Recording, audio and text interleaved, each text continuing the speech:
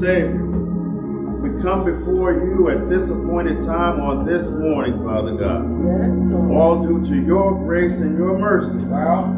As you have kept us, Father God. We just pray right now, Father God, that your spirit illuminates throughout this service, Father God. We just pray right now that you just use us, Father God, as you will, Father God. We just pray right now that your spirit will change us.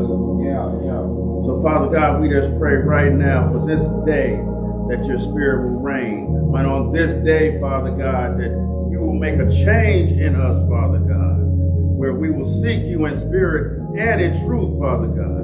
Not only this day, but for all the days of our lives. In the mighty and righteous name of Jesus, we do pray. Amen. Amen. We'll now have another selection by our musician, and after that, we'll have a welcome.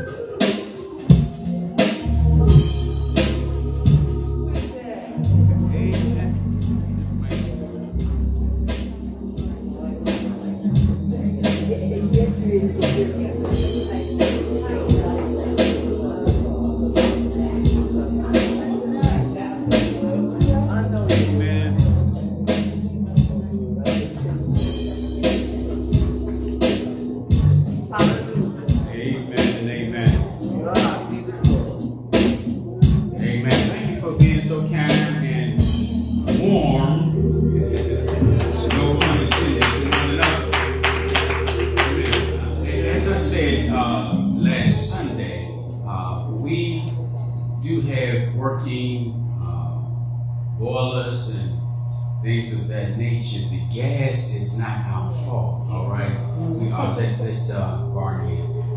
We are waiting on PSC&G, amen. So this is what I'm going to need. Any of you all that has a working phone and working fingers and can speak loud, I don't care how bad you think you speak, we need to bombard them with our requests. Amen. We need to bombard them. All right, I'm going to give out numbers. You don't have any problem. See me, amen, because when I made our complaint, they then sent me an application to fill out. Amen. And so I filled out the application and sent it back. All right. And then they sent me an email that says they need up to 10 business days to review the application. All right. All right. So we're going to bombard them with phone calls. I'm also going to call our central council person because the gas line is right outside the property that provides our gas. All right. And as I said last time, it was their workers that came to who discovered that the gas line outside is not working. They said that's not their department, that's the construction department. So we just need to get on our game and make them come out and do something. Right? So we're not a facility that need to repair our boiler or anything like that. We need them to provide us the gas. Amen? Amen. Amen. So to God be the glory for the great things He can and will do. Amen. I want to thank everyone who came out to support our dear sister Ruby Roberts last week in her memorial. Thank you for being here for the family. Really, we was here for one another. Amen. And so thank you for being here for that going home. I am thankful and grateful to see each and every one of you because we just can't take our time here for granted. Amen. Amen. So to God, yes, you can get a Lord a hand of praise.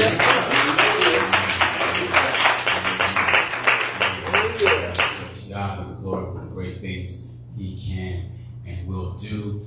It is the end of the month. We have one more month left in 2022. Amen. Amen. Amen. Amen. Hasn't He kept us? Hasn't He been faithful?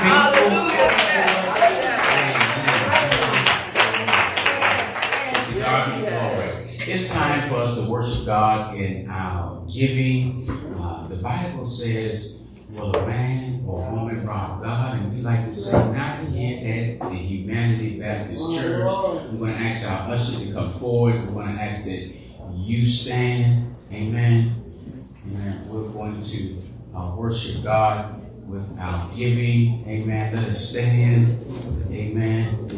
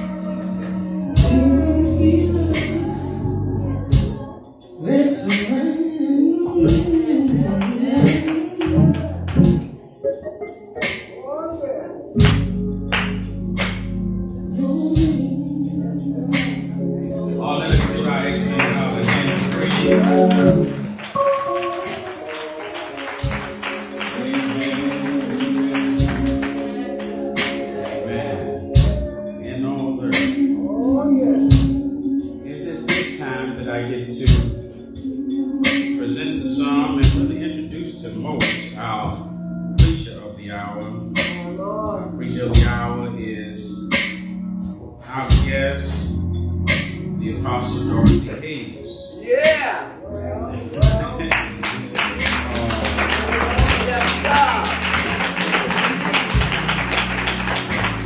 Dorothy Hayes is lead pastor at the New Life Church right here in Newark, New Jersey. A position she's held for at least the last 13 years.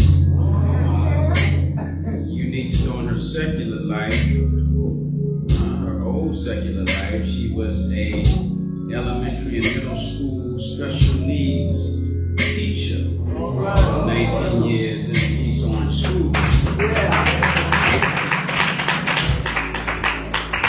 Currently, Reverend Hayes is doing the last leg of her internship right here at the Humanity Baptist Church. She is providing an invaluable service to many of the ladies in this church and in this community. Amen. She's working with me, doing pastoral care and counseling, and is doing an excellent job. As I said, yes. So she has been a much needed servant in this branch of Zion this entire semester. We are hopeful and prayerful that as she satisfies the requirements, she will receive her master's degree as she's finishing up. Amen. Amen.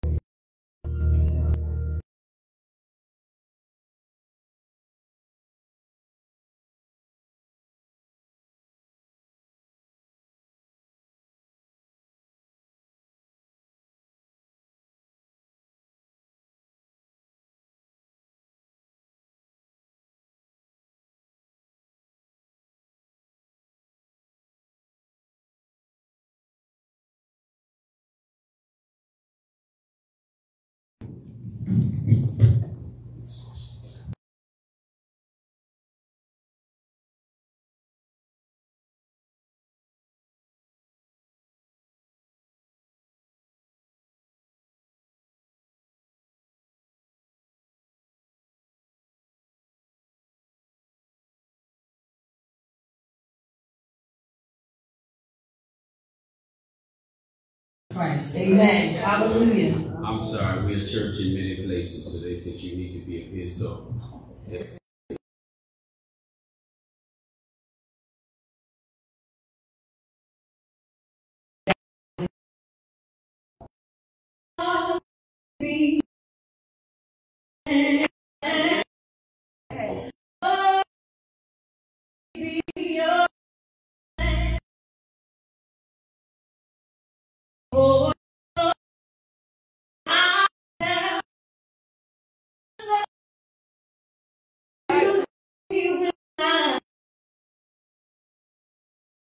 I just want to share with you.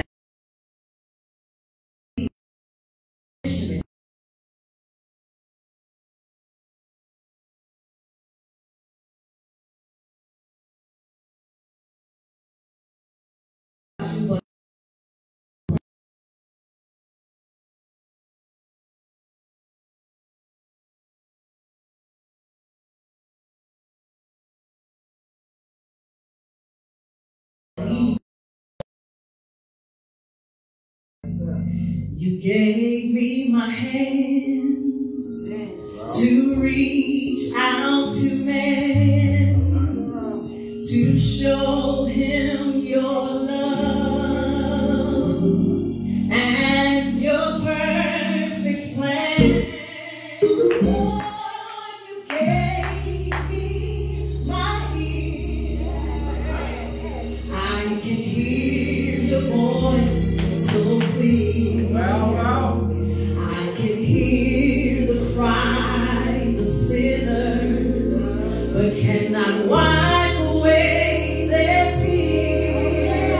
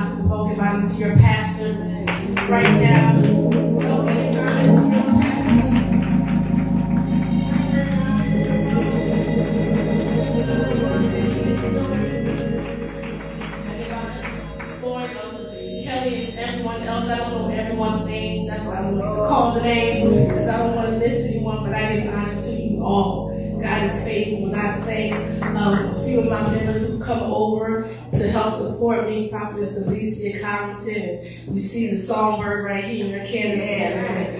God is faithful. She is as an awesome teacher as she is a singer. God is faithful. When he gave me this assignment, of course, I went before him and asked him what he wanted me to sing. And we were on something called Midnight Manna, and the people of God come together at midnight to worship and to praise and to hear from God. And he says, tell the people at Humanity that I am keeping them. Even when they're caught. Oh, my Lord. Keeping them. Thank you. Even when they're caught. Come on. God is faithful. So, of course, he had me to look up the word keep. And we know what the word keep means, right? But when I looked up the definition, it was so much more. It was so rich and in depth. When you look it up in the Hebrew, it says shamar. And I'm not Hebrew, so I don't know how to roll the tongue on the end, but you can do it, shamar. And it means to have, to retain possession of. He's saying that he's retaining you. He still has possession of you. It also means to cause to continue in a specified condition, position, or course. So you know when they say keep the course, stay the course, or keep the course. He says, I'm keeping you. It also means as a noun, your food, your clothing, and other essentials for living. If you've ever heard the term, you have to earn your keep. Yeah. He says, I have all of that under control because I'm keeping you. It was interesting when I looked up the archaic definition of the word keep. And it means to have charge or control over. Now we know that God is not a controlling God because he gives us a choice. But I also know that the Bible says that the heart of the king is in his hands, and like the rivers of water, he can turn it in whatever direction he sees fit. Amen. So I believe he's turning the hearts of some of you. And the example they gave was, if from the shepherd's keep a lamb strayed far. Which means if the shepherd doesn't keep you, you're going to go astray. And some of us in our positions, even as Christians, we find ourselves sometimes going astray. But he says, I'm keeping you. I want you to know, even in 2022, As we go into 2023, he's keeping us even when we're caught. Right. So he gave me the book of John to begin to study from. And my guide scripture is from the book of John, chapter 8. But I wanted to take you on a journey. He said to take you on a small, short journey. And I have a couple of reasons why I want to do this. So open up your books to St. John, right after the book of Luke. Because I want to highlight a couple of things he wants me to show you as the evidence of him keeping you. And God wanted me to show you also that he's operating in his divinity, but also in his humanity as he keeps us. We have to know who the God we serve is. He's sovereign. He's holy. Yeah. He's righteous. Yeah. He's never ending. Yeah. He's powerful. Yeah. He also is a jealous God. Oh, yeah. And he wants you to know that he's keeping you. Oh, yeah. All right. In John chapter 1, I'm just going to highlight a couple of things. Most of you may know this. You may be familiar with this. It says, but the Word became flesh and dwelt among us. Yeah. So in the beginning was the Word, and the Word was with God, and the Word was God.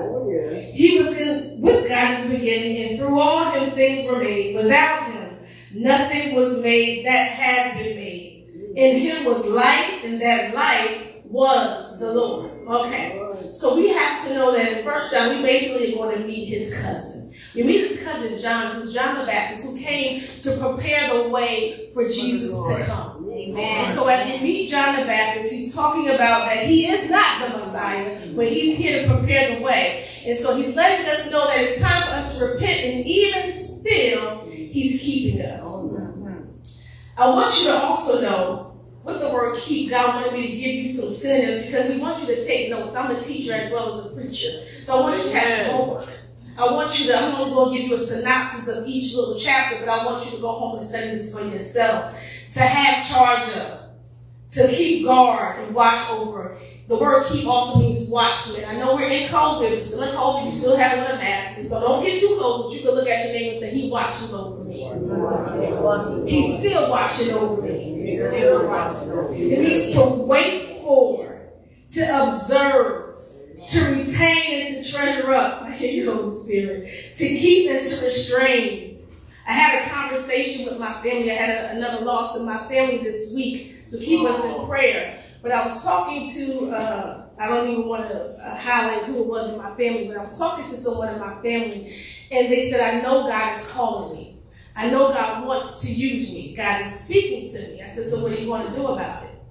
She said, well, I'm still doing a lot of things on my own, and I know I'm doing some things that he doesn't want me to do, but, you know, as long as he doesn't see me, I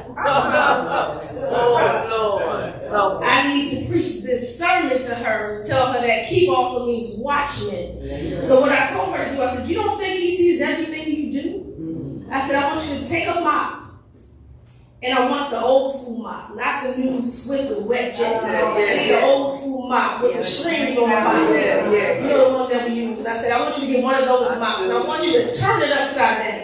And I want you to put it in the corner because the mop is going to represent Jesus. You're going to see his hair flowing. So when you're in your room doing some things that you don't want to do, look at the mop. I hear you. She said, I actually did what you told me to do, and I do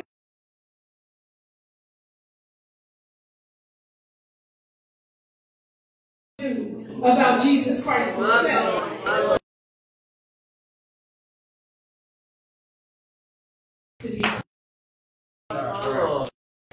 So, in chapter 1,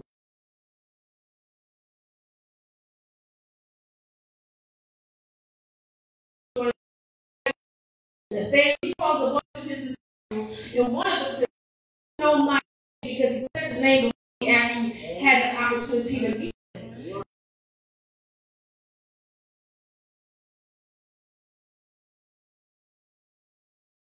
The Lord told me in 2022 going into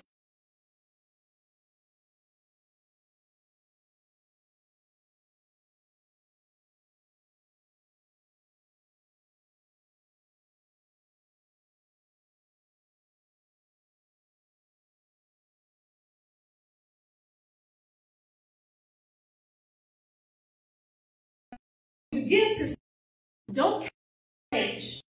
Go down to John chapter 2. Now in John chapter 2, most of you might be familiar with this. This is when he turns the water into wine. This was his first miracle. Amen. He was invited to a wedding with his disciples along with his mother. And they were having a great time. And his mother comes to him and says, son,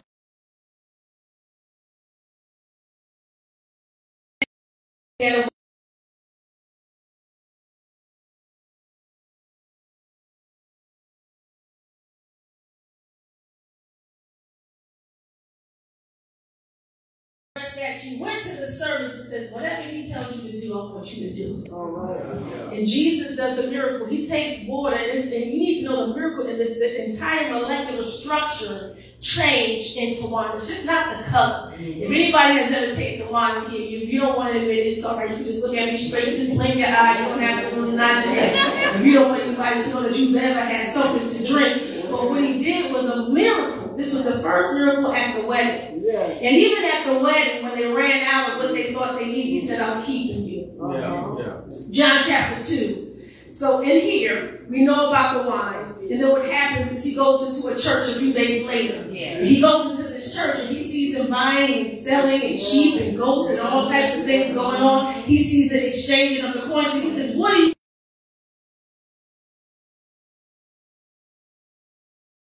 buying and selling? That's not what my church is for. My church shall be a house of prayer. Wow. So he ran out all the people in the church. Now you have to understand this was happening during the time of the Passover. And the Pharisees and the Sadducees began to look at him and take notice. They did not do anything. Let's take a journey down to John chapter 3. Now here we're going to meet a man named Nicodemus, and the reason I'm giving you a highlight is I wanted to get juicy for you, so when you go home, you're interested in reading the rest for yourself. Wow. When he meets Nicodemus, and Nicodemus was a Pharisee, he said, this looks like the Messiah, but he didn't come in the daytime. He went to sneak and meet him at night. Anybody ever sneak at night? Anybody ever do some things at night? You don't want people to know you're doing, so you wait till night, sun's still up, going outside, about 9, 10 o'clock, you start doing what you do. Yeah. He went out at night to go talk to Jesus because he didn't want everybody else to see what he was doing. I want to tell you that your relationship with God needs to be on display. Wow. The song said, I'm available to you. And many times we hide behind church. We stay in the 4 walls, but God wants you to give your testimony. He wants you to tell how you've gotten over. He wants you to tell how you're still a 1 when everybody else is a 10, Miss Linda. And how did you do it when you're going through so much? He needs you to begin to shine your light outside the church. But Nicodemus didn't want the backlash from the other Pharisees. He didn't know how they would feel if he knew that he was going to this Messiah, because people began to have a problem with Jesus because he was stirring things up. Amen. I believe there's some people in here who are ready to stir some things up, whether it's in your family, whether it's at your job. Begin to speak about Jesus and stir some things up. All right. He came to him and he said, for no one could perform the signs you are doing if God were not with him. Jesus said, there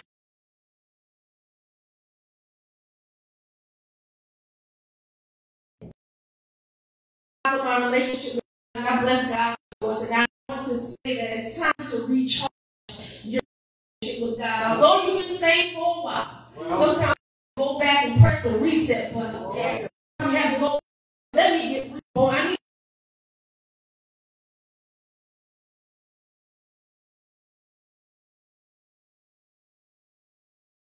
says, what must I do?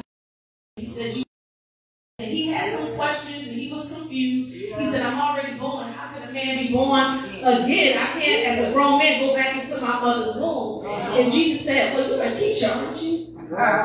You're a teacher. You're asking me, don't you know the law? God is saying that sometimes we've gotten so comfortable in a place that we're not able to receive the revelation of God. We're not able to receive the impartation of God. We're not able to receive the Holy Spirit. But I pray that we have ears to hear and eyes to hear, eyes to see of what he is saying. We also know here we also know here that we want to go down to John chapter 4. All right. He's going to meet a woman. He's going to meet a woman at the well. Oh, yeah. And she's there getting some water. He sees her there. His disciples have gone into the city to get some food. And he's tired and he's thirsty. And Jesus said, will you give me something to drink? And her response is, you're a Jew, and I'm a Samaritan woman. How can you ask me for a drink? But Jews do not associate with Samaritans. There's some people that you didn't always get along with. There's some people in your life that you a little bit, on the outs with. God said, I'm about to use you and raise you up to be the minister to that person. I want you to get into your arsenal, get that compassion out, because people who you thought weren't listening to you, people who you thought weren't watching you, people who you thought did not hear your testimony, those are going to be some of the same ones that he's going to call you to minister to. He says to her, if you knew the gift of God, who it was that asked you for some drink, you would have asked him and he would have given you living water. He proceeds to tell her about the 5 husbands or the men that she's had. He said, even the one you have now is not your husband. And she said, all right, I bet you she wish she would have just gave him some water so he didn't have to talk. Sometimes God pulls our coattails and like, she would just obey and just do what he asked me to do. Now you got to expose all my business and tell everything about me, but he kept it on the low because it was just her and him. And the Lord is dealing with me about some people are on the low with some stuff. And it's all right because God said, I'm keeping you, but I'm going to have some instructions for you before this day is over. So because of that, she said, I perceive that you are a prophet. And she said, I'm going to go in to tell everybody about you. So she began to go into town and tell everybody about it. And I thought this was so appropriate with the title of the sermon, because even in that, he covered her and he kept her. Amen. John chapter 5. We're almost done. I'm almost at my guide. We're at the pool of Bethesda. This is a miracle.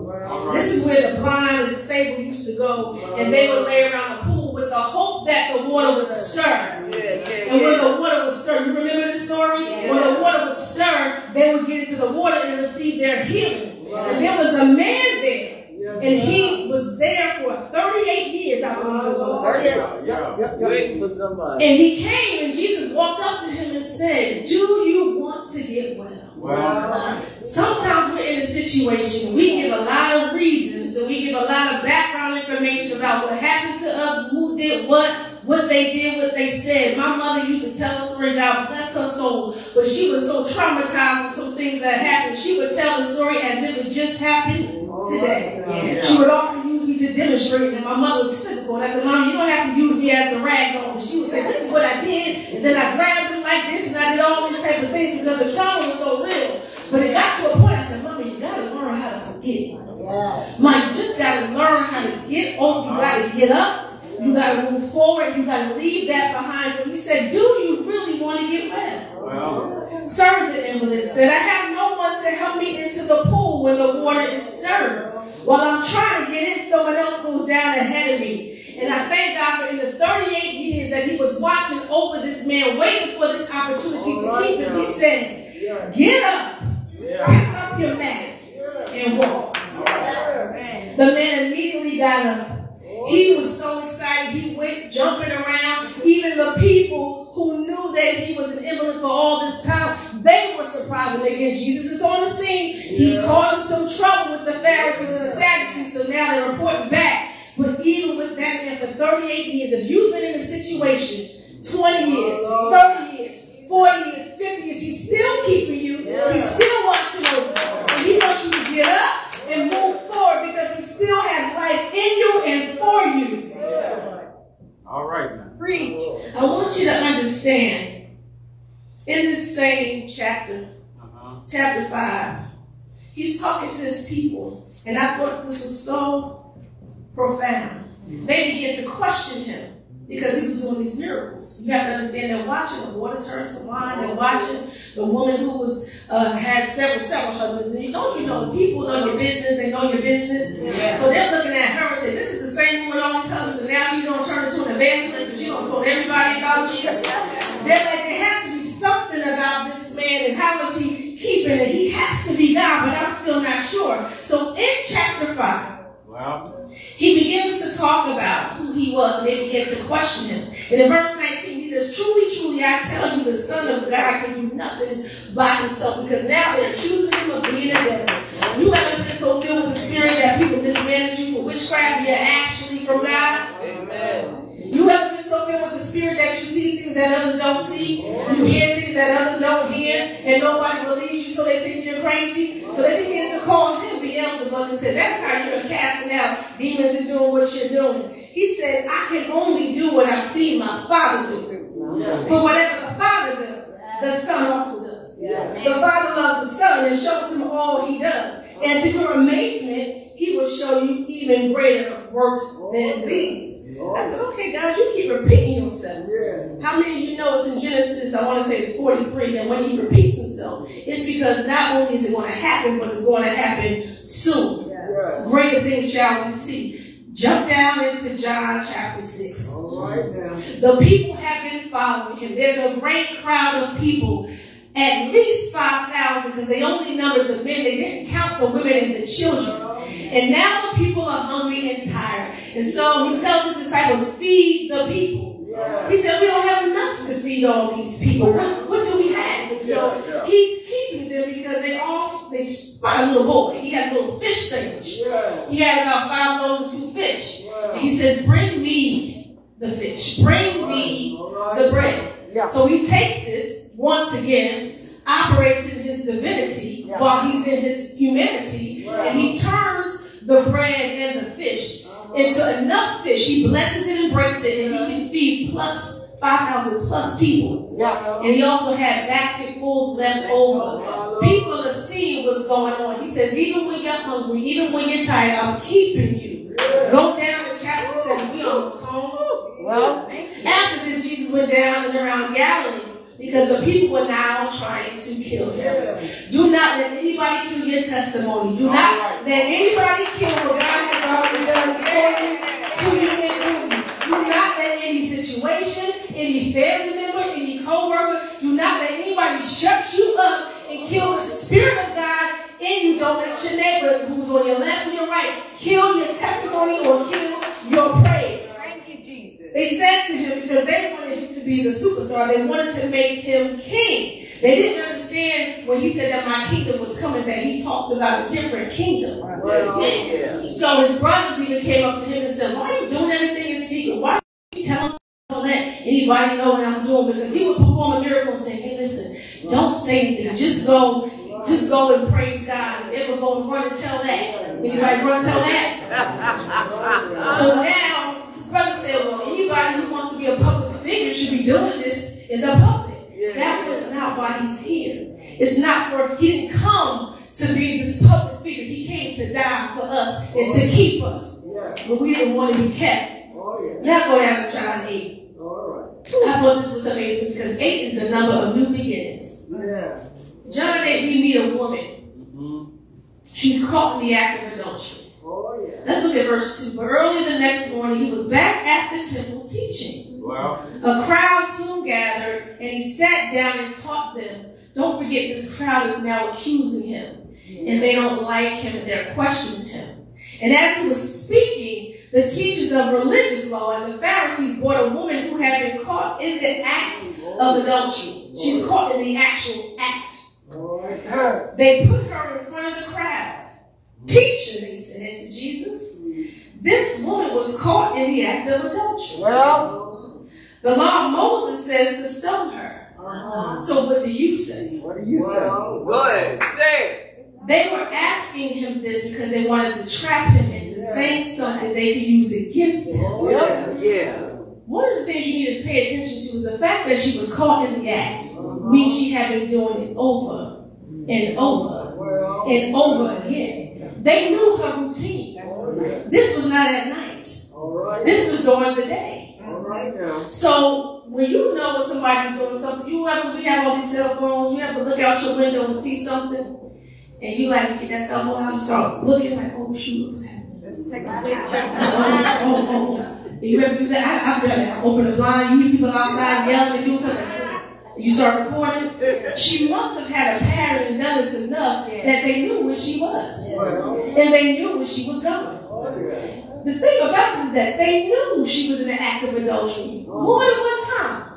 But they let her stay in the act of adultery. The only reason they got her because they wanted to see what he was going to say about this, because now, what does the law say? So they snatch her up, not the man. That's right. Snatch up the woman. And they bring her in front of Jesus. I could imagine she probably had half her clothes on. She might have had lingerie, half in, half out. Okay? And they said, what do you say? High maintenance. All right. So Jesus stoops down and he begins to write in the dirt. And so I said, God, you don't say what he wrote. So I just pondered and I prayed. I said, God, why would he just stop teaching and get down and write in the dirt? I said, all right. The Lord told me, look up the finger of God. There are 4 times that theologians and researchers have found the finger of God phrased in the Bible. 3 times in the Old Testament, 2 times in the New. The first time this is in Exodus, when the 3rd plague was released, when Pharaoh would not let Moses and his people go. So he used Moses to release a plague, right? And so then Pharaoh called his magicians to do the same thing. And they couldn't replicate it. They said, okay. Pharaoh said, this must be the finger of God. The next time you see it, it's also in Exodus. This is when the finger of God was the finger that wrote the 10 Commandments. Okay? Let me give you the scripture so you can look it up when you get home. So when they wrote the 10 Commandments, this is in Exodus 31 and 18, it wasn't Moses who wrote it, but the finger of God inscribed the commandments on the tablets. All right? You'll see this retold also in Deuteronomy 9 and 10. They also talk about the finger of God in the New Testament. And this is when, after freeing a blind, mute man from a demon, Jesus says to his critics, if I drive out demons by the finger of God, then the kingdom of God has come upon you. That's in Luke 11:20. So the kingdom of God is here. He's still using his finger. So I said, okay, God, what are you saying to me about the finger of God? So he began to write in the dust. And I said, why is he writing in the dust? He said, I told you in chapter 5 that I can only do what I see my Father doing. So I remember, because don't forget in chapter 1, that he was with God in the beginning. So he said, I can only do what I see my daddy doing. My daddy used his finger. My daddy wrote in the dirt. I said, what are you talking about? He said, I'm playing in the dust because my daddy played in the dust. Can you remember Genesis when he created man? When he took the dust of the ground and he blew the breath of life into the dust and it became a human being? That's when he got Adam. He said, so I saw my daddy play in the dust, so now it's time for me to play in the dust. I can only do what I saw him do. I said, but I don't get it. She's already formed. God did that to form the first human. He said, yeah, but I'm here. So all you need is just a finger for me to keep you. So as he was in the dust, he said, I'm going to rewrite some things. My father wrote on the tablet of stone, but now I got to write on the tablet of your heart. The Bible says to write thy word on my heart and to remember it so you won't not sin against him. So he says, tie them to your fingers. Write them on the tablets of your heart. So he stooped down. So I said, okay, God, he was sitting in the sanctuary, and now he's in the ground playing in the dirt. He said, I already know how to do this because I did it before. I was with my Father in sovereignty, but I had to come down from my divinity to humanity to keep the people of God. So while I'm sitting in the tabernacle teaching, let me stoop down again out of humanity, go back into divinity, use the finger of God to rewrite some things for this woman of God. Let me rewrite her path because I know how she's built, but let me rewrite some things. Let me go to the dust from the foundation of which she's standing on, the same foundation from which she was created. Let me rewrite her path. Let me be what I said I was in her word, a lamp upon her feet and a light upon her path. She's gotten off the straight and narrow path. Let me start to rewrite some things for her because I'm going to give her some instructions. Because in the Old Testament, they had to give an offering when they sinned. But now he came to do a new thing. Isaiah 43 and 19. Behold, I do a new thing. Now this springs forth. Don't you see it? Don't you recognize it? So I need to rewrite some things because, see, before when they had to give an offering, they would just give a sacrifice. All right. Go right back to doing what they were were doing. They would give another sacrifice and go right back to doing what they were doing. And they would give another sacrifice. So what was once created to be a sweet stench in his nostrils. You ever been driving in the summertime and you know somebody's having a cookout, you can smell the meat. You smell it burning, everybody's like, and you're like, who's cooking out? Where is the barbecue? That was what God intended when they gave the sacrifice of the animal on the altar. Because they were only to sacrifice one of the main times was when they sinned. And that sin sacrifice was saying, God, I'm sorry. Because they had to sacrifice out of their own, of their cattle. And these cattle were used for food and clothing. So when he was saying, oh wow, they're sacrificing precious cattle. They're sorry. They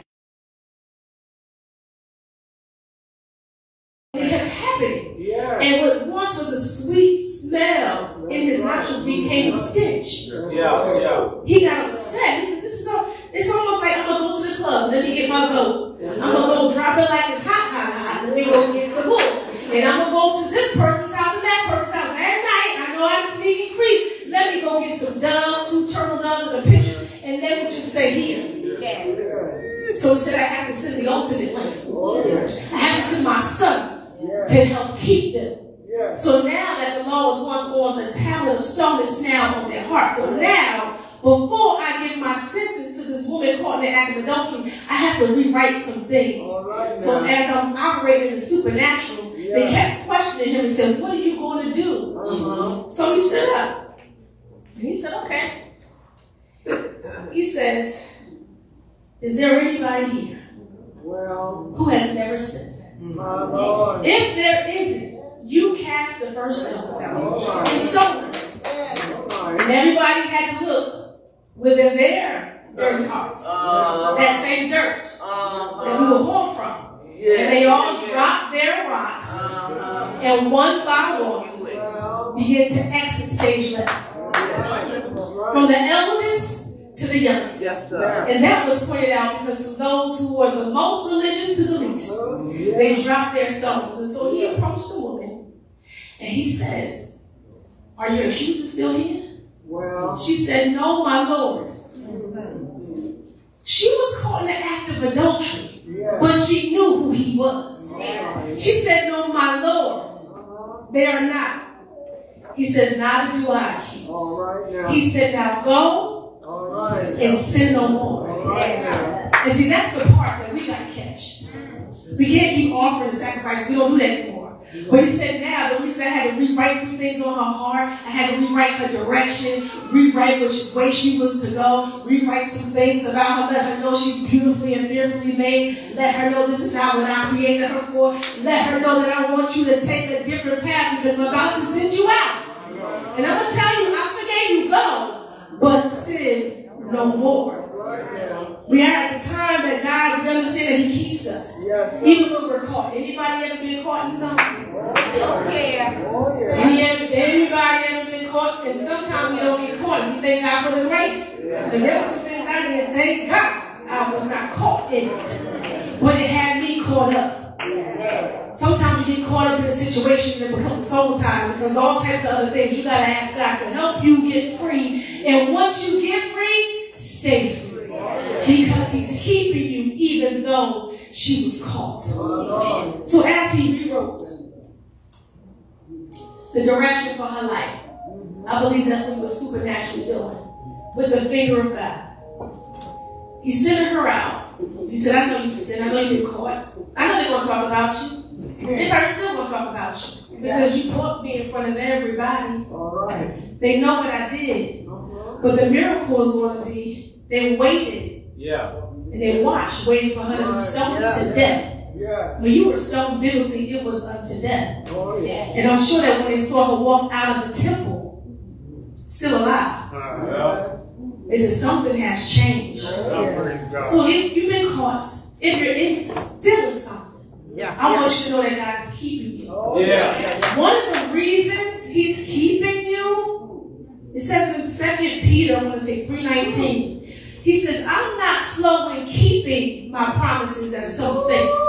Because some people say, God, when are you coming back and taking so long? He said, I'm not slow in keeping my promises. Because I have a desire for all of you to repent. I don't want to come back until I have as many as I can have. Yeah. He said, so I'm not coming back because I'm not here because I'm slow. I'm here because some of y'all slow.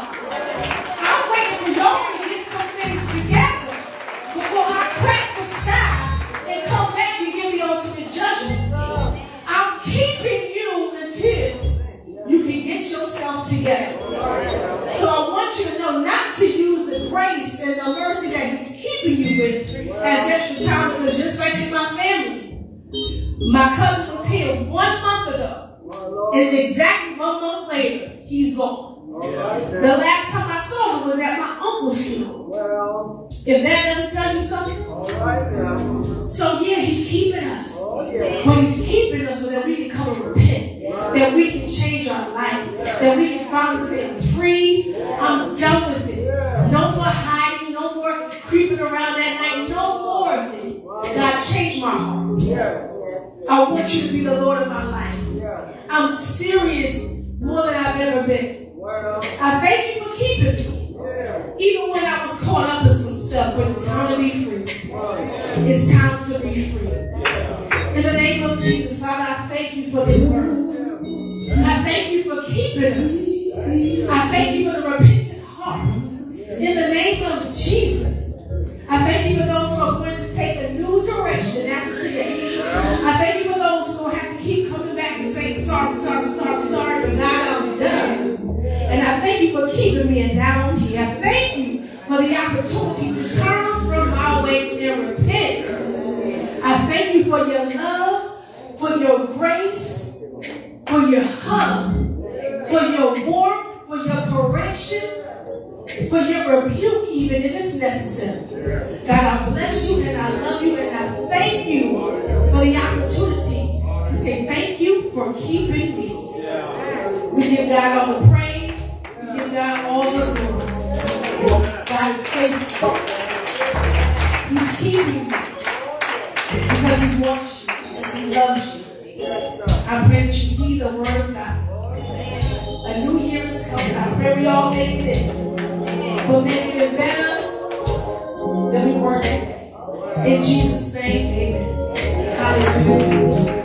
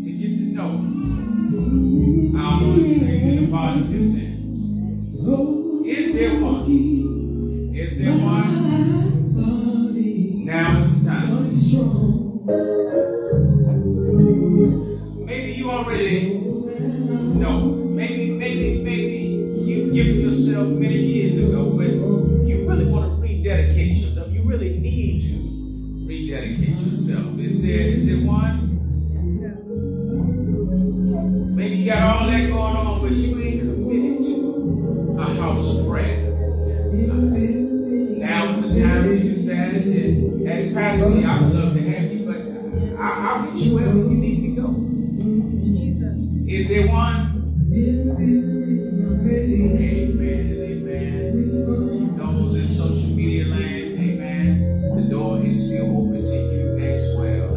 There is none yet there in this room.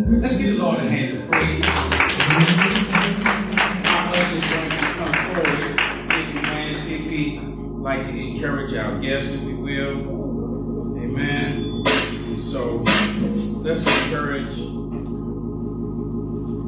Apostle Hayes. Amen. Amen. Stand to your feet, if you will.